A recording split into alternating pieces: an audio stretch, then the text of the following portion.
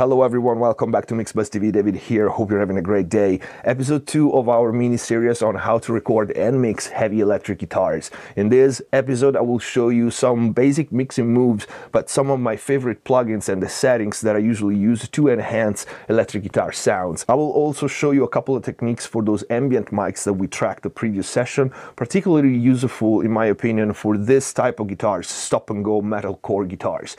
I'm not a fan of ambient mics on electric guitars in general, but there are a couple of tricks that can be an option if you tracked an ambient mic for stop-and-go riffs that I want to share with you. If you haven't seen the previous episode, the link is going to be in the info box down below. We've seen how we recorded the guitars, what we used, what cabinet, what speakers, which mics. We listened to each individual mic, how it sounded in solo, and then in combination with the others, all the three performance we used. So if you haven't seen the first episode, check it out. But let's start with the ambient mics. As a general rule, I'm not a fan of ambient mics on heavy electric guitars. They kind of smear the sound and they make it less focused. But in this case, where I have a riff like this with stop and goes,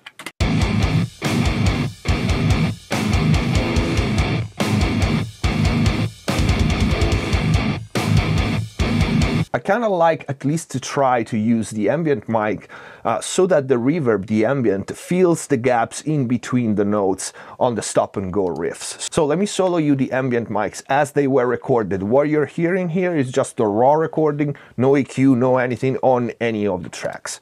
These are the ambient mics.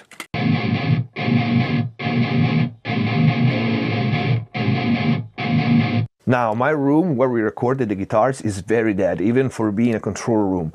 This is the way I like it. And so the ambient mics are not roomy mics. They don't give me a roomy kind of sound. You can tell they are far away. But there's no reverb, there's no actual room because the room is so dead. So the first thing that I do with these kind of ambient mics is to add a reverb. And let me show you what I'm using here. I'm just using Deverb, room large. You can see the settings, and this is how the ambient mics sound with that reverb on now.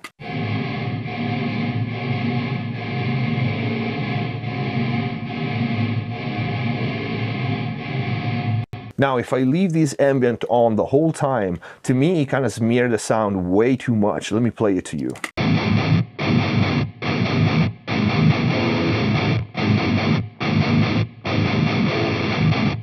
This is without the ambient.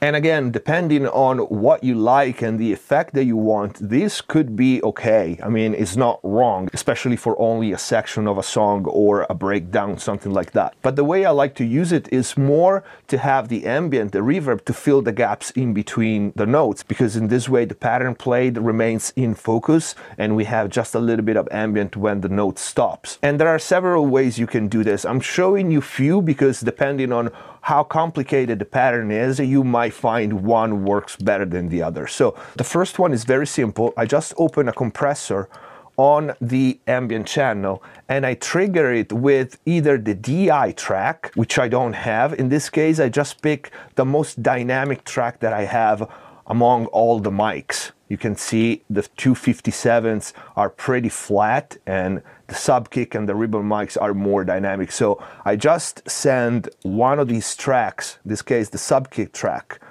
as a trigger for this compressor. So the level of the ambient tracks gets pinned down when the guitar is playing and is coming out only in between notes. Let me play it to you with the compressor on.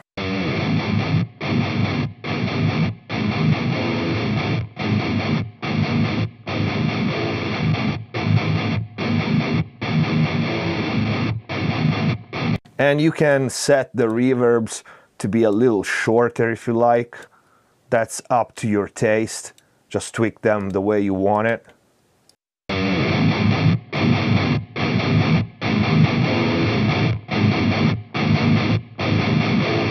Okay, so this is pretty simple. It's just a sidechain. Pick the DI track or one of the most dynamic tracks that you have among all your mics and just trigger the compressor you put on the ambient tracks. The other way is very basic, it's very simple, and it depends on how complicated the pattern is. If it's an easy pattern, this can be an option, quick and easy to set up. If it's a complicated pattern, this will take you way too much time and you're better off using one of the other techniques. But this is very simple. You just turn the volume all the way down and we just automate the level of the ambient tracks in the gaps between notes. We just do the first one, we add a little fade at the beginning, and we simply copy this and paste it on all the gaps. And again, this depends on how your pattern is, you know, because if it's on grid, it's easy and fast to do this, you can see. But if it's a complicated pattern, you might want to use one of the other techniques. And when you've done the first one, you can just copy it and just paste it on the other performance. And then you have it. Let's hear this one.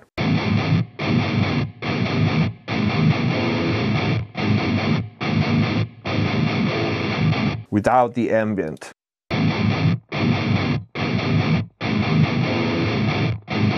The third technique is similar, but again, depending on how your pattern is, I'm giving you options so you can try, and with time you will understand which one is faster and easier for you to set up. The third technique involves creating a trigger track, which you can create with MIDI, but then you need a gate that it can be triggered with MIDI, or you can copy, again, one of the most dynamic tracks, the DI if you have it, or one of the most dynamic mics, where you can see clearly the picks and the notes. Cut the last note as you can see from the screen, send this track to a bus that triggers an expander gate.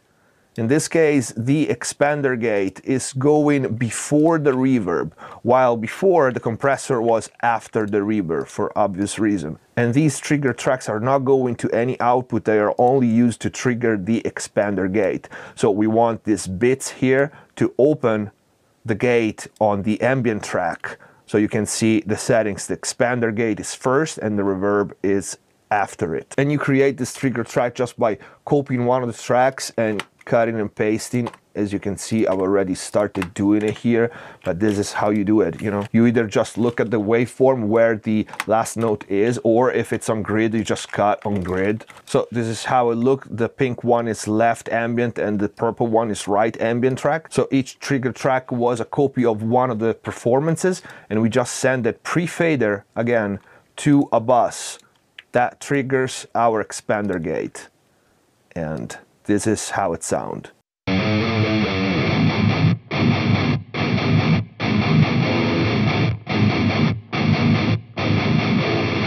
Again, without ambient.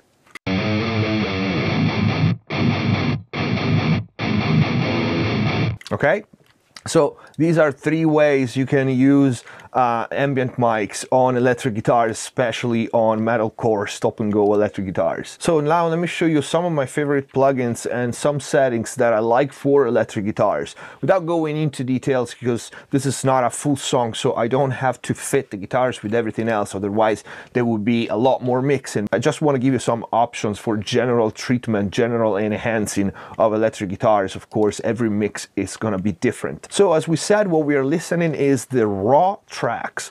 No EQ, no anything, no processing at all. So the first thing that I would like to do is take a look at the spectrum analyzer to see where we at bandwidth wise, because the first moves are usually filters to box in the sound and remove unwanted frequencies. And these are the raw tracks. We recorded a sub kick, we recorded SM57, so we should have a pretty wide bandwidth. So I want to take a look if I need to filter something.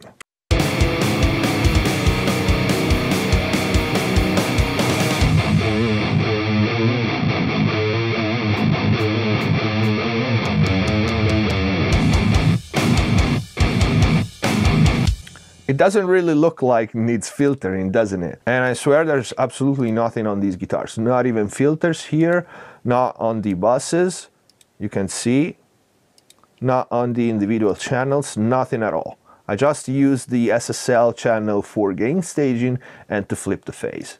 So there's absolutely nothing, and yet when microphones are positioned well and when the sound coming out from the amp is not unbalanced or too bright or too boomy, you can do that. You can record a sound that is pretty much boxed in already. Okay, if anything, this one needs a little bit of top end as opposed to cutting, and you know, just to be anal, we can high pass a little bit, but there's not really that much information below 50, below 60 hertz. So anyway, my favorite moves and plugins, even the basics. For example, the first one is always the SSL, and if I use filters, I usually use the SSL filters. So let's say I'm gonna high pass here at 25, and I don't really need anything on top. But I like the SSL as a first processing just for a little push. If you turn the threshold knob of the compressor up, and I like to do that so that the first light is just barely lighting up, and then I back off a little bit. But even if it's not compressing, it adds a little bit of grit that I like, with and without.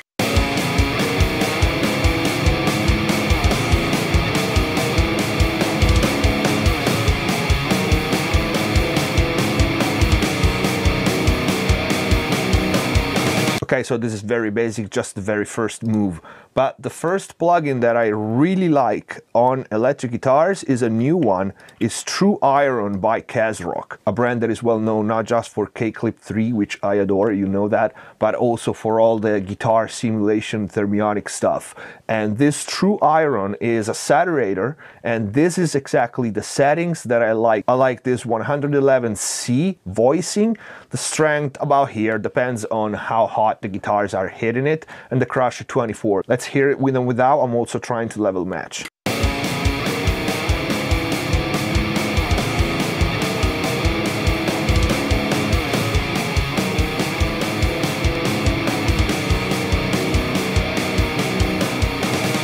So this is just as easy as it looks like. I just like the True Iron on guitars for more saturation and more grit and more body. The second one I like very much on guitars, especially in this case the shimmer when you miss top end like we're doing right now. But if you have a little bit of a light sound on guitars, the thickness knob is also very good on the Slate Revival, with and without.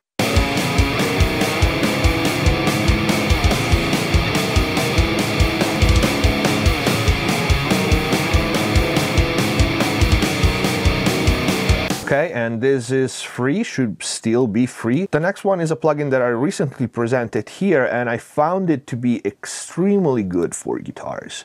It's the Smart EQ from Sonible. This is an intelligent EQ that automatically analyzes and rebalances tonally every track, every signal to be pleasant to our ears by psychoacoustic standards. So in this case, I let the EQ analyze my guitar bus and give me a curve, and then I adjust it with and without.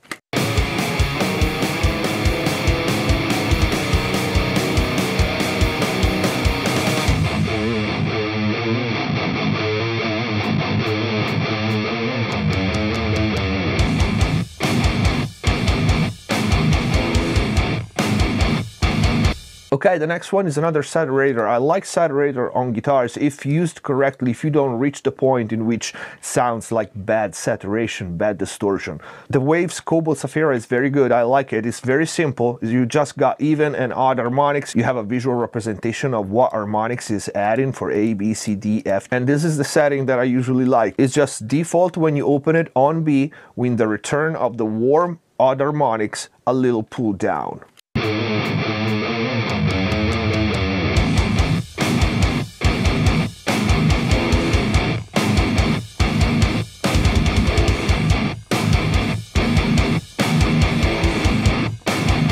There's also the G settings, which is a lot more obvious, and sometimes depending what level you're hitting any saturator at, I like to use one or the other. The next one is in case you have a very thin sounding recording of your guitar. So just, you know, if we didn't have, for example, I don't know, our two sub kick and ribbon mics.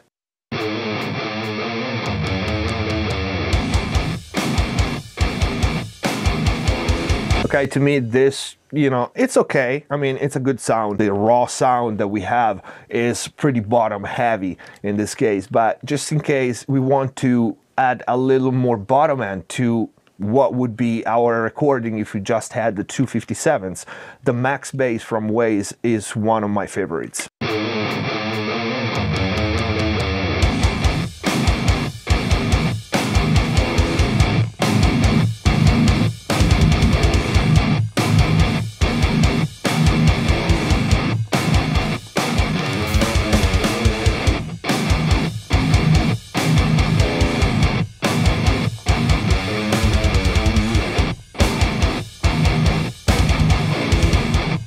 Okay, so in this case, if I added my sub kick and ribbon mic would be too much low end, which is a little bit too much already, but you get the point. If you have just 157 or just, you know, the sound you recorded from the amp is a little skinny, lacks of low end, of real body, max bass can help you.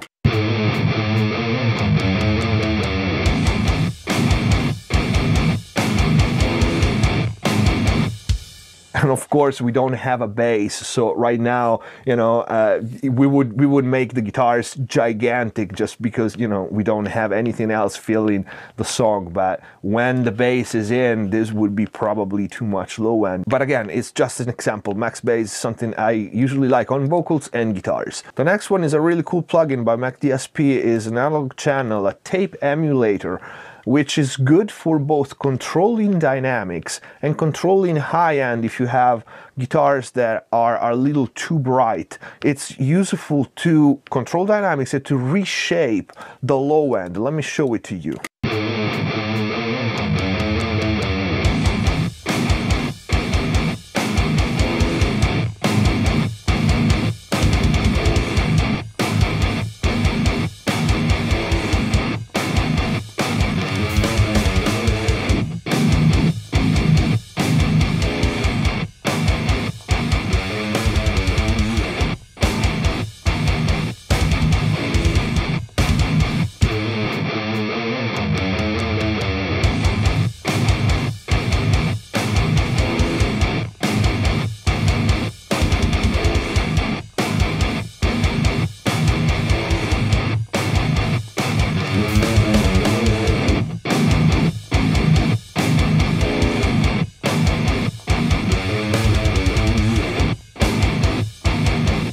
Okay, some models works better on guitars than others, but you get the point.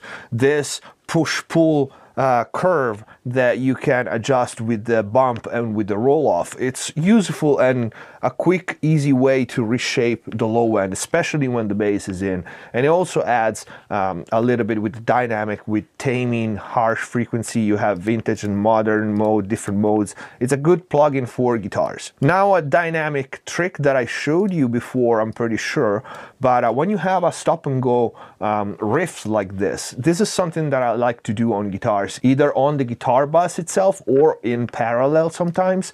But this is the settings. I like to use the API 2500 and I have a hardware to do that. I usually use that with the attack at 10 or 30, usually 10. So a slow attack, ratio at 3, just to enhance the pick. Every note after each stops, it just makes it more aggressive, like it was played harder. Let me play it to you without and with.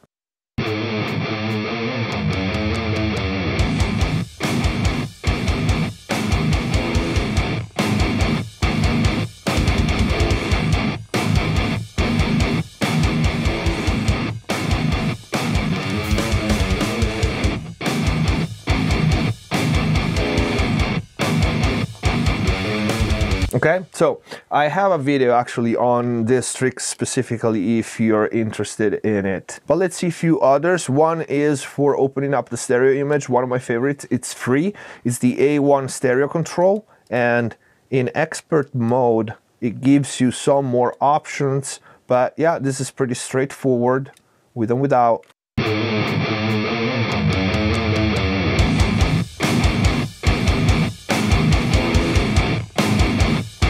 And of course it had the save bass, so if we want a mono signal below a certain frequency, and we don't need to go that high, I would not go more than 80, even because we don't have that much information anyway in there from the raw recordings. Let's give it a little more.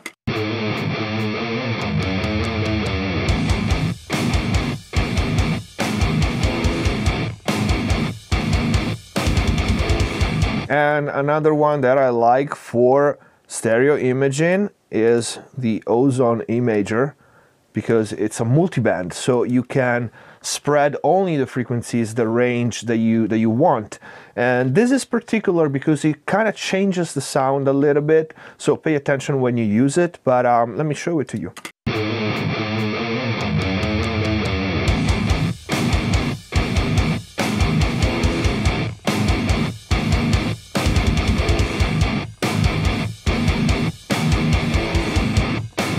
So you can hear, pay attention, because it kind of boosts the levels of that frequency range that you're opening up, of course. And one range that I really like to spread is this one here, which for many would be way too low to stereoize or to open up the stereo image, but it really makes the guitars very wide.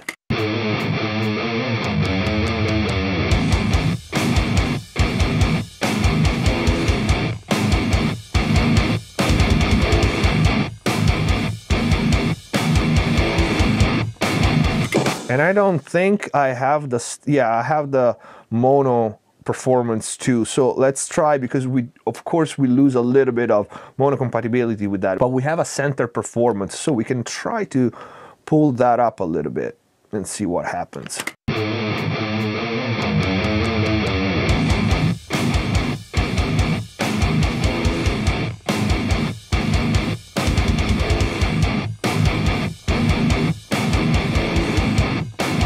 Okay, so combinations of these things, the center performance, stereo width, monoing some range below a certain frequency, are the tools that you want to use to make stereo guitars wide but still somehow mono compatible. I'm showing you the last one, just not to make this video too long, is again the Ozone, in this case the multiband saturator.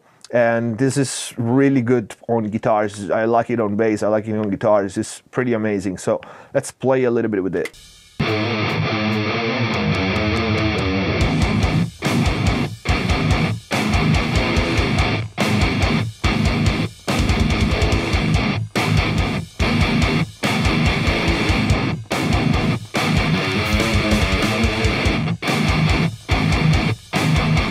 Okay, just an example. Like I said, if I can, I rather use less EQ and more saturation on guitar to bring up what's missing. In this case, this guitar bus is a little bottom heavy, but otherwise I would just use an EQ or rebalance things.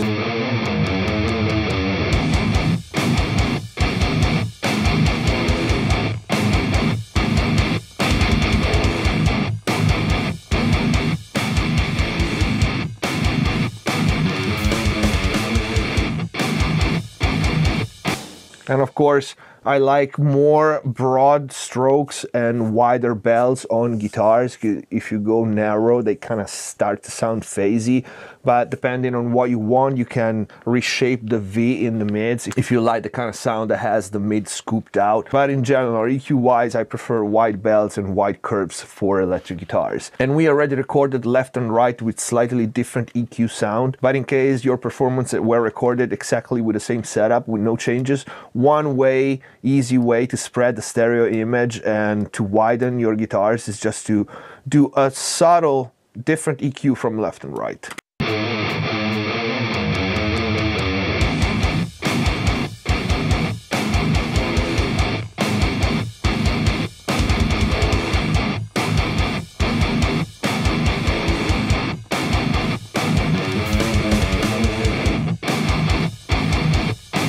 Okay, so these were just examples. This is not a finished songs. We don't have any other elements, so these were just my go-tos, some options you can try on electric guitars. I hope you liked this mini series. I hope you liked this video. If you did, please leave us a like. If you have any question, leave it in the comment down below. Check out our links in the info box too. Follow us on Instagram and Facebook. Subscribe if you haven't already, and see you next time.